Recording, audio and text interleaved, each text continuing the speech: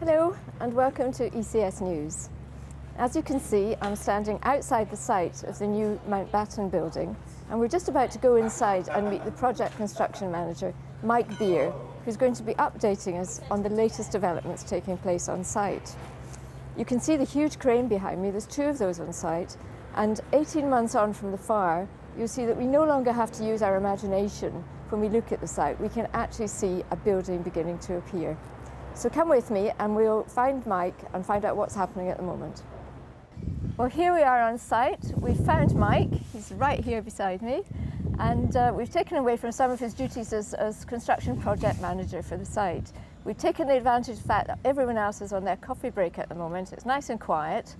Mike, it looks great here now. The last time we were here, it was a muddy hole in the ground, basically. And that was actually only a few weeks ago.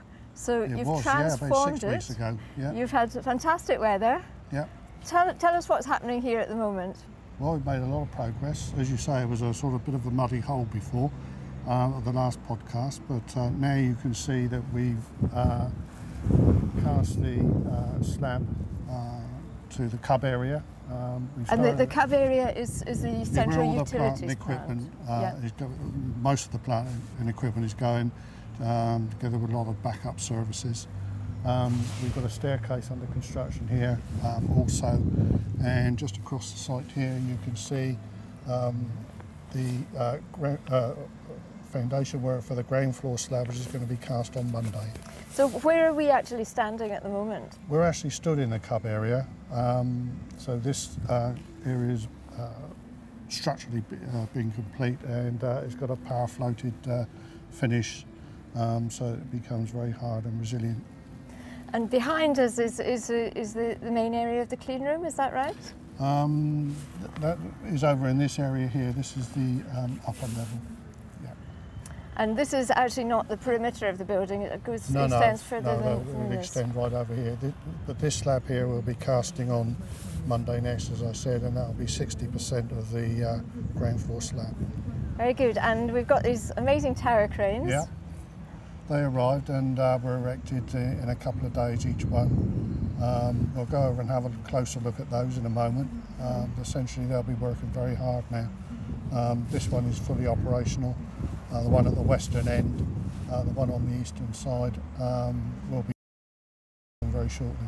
So you've had some fantastic weather and that must have helped to make good progress. Yes, are you still on schedule? Pretty much, yes. Not a million miles away from where we should be. That's very good. And what can we be looking out for on the site over the next few weeks? Well, essentially we've still got Keane on site and also Michelson's, who are constructing the frame of the building. So you'll see many more of these columns and floors coming up now, right up to roof level. We've got ongoing negotiations regarding the cladding, meetings yesterday regarding that, and then the roof, and then pretty much the envelope will be complete. And then we start the fit out.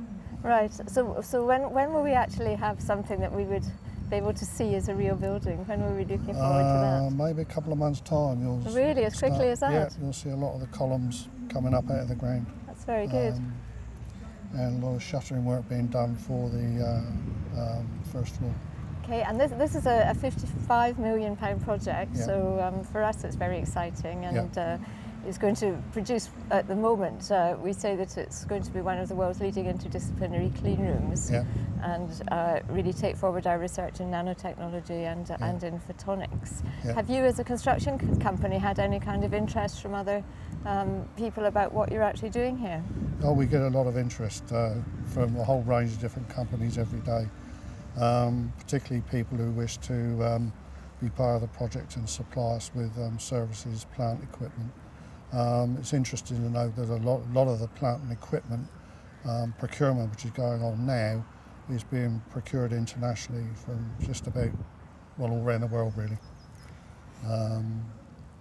Japan, Holland, France, Germany, Italy, US, all over the place. So it's truly global. Yeah, truly global. Yeah. Well, that's really good. We're really looking forward to having the building on stream, as you can imagine, and I think that our researchers are beginning to plan their work and what they're going to be doing here, and the fact that it's going so well is really giving everyone a huge amount of encouragement. So we're going to be coming back again and catch up with you in a few weeks, and I'm sure that there'll be a lot more to see. Okay, that's good. Thank you very much. Look forward to it.